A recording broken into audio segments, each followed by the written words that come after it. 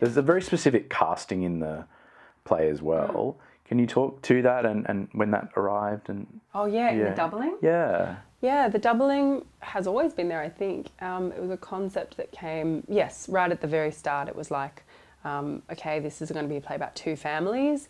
All right, why not have them played by the same actors? I'm also just I've worked in independent theatre for so long that I'm like, well, I can't have 8 actors, so have to make it work with, I was like, have to make it work with 4.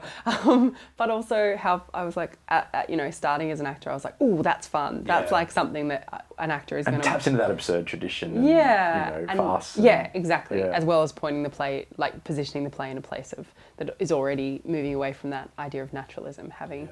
Greg Stone play the middle-class dad and then come in, in a, I don't know what he's going to be wearing, but a mullet or something.